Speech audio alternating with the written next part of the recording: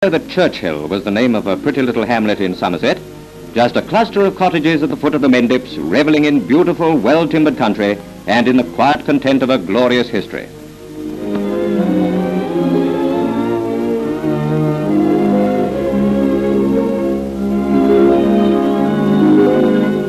The oldest inhabitant will tell you with swelling pride that it was here in 1447 that one Ralph Jennings acquired the manor. In 1652 it was sold to John Churchill, and eventually it came into the possession of another John Churchill, a descendant of the same family, the famous soldier who became the first Duke of Marlborough. Our Prime Minister is a member of this noble house. In the Church of St. John the Baptist, some of the family were laid to rest, including Sarah Jennings, Duchess of Marlborough. Sarah is a favorite Churchill Christian name.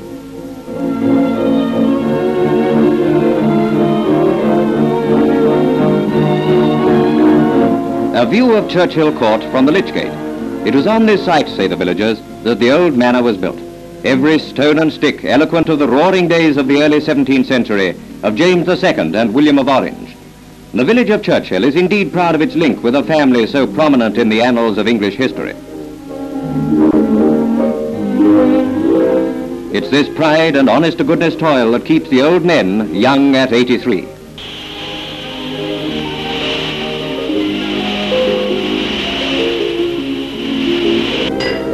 Give them a hammer and an anvil and you can keep your chestnut tree. Another youngster of 72, as hale and hearty as a horse.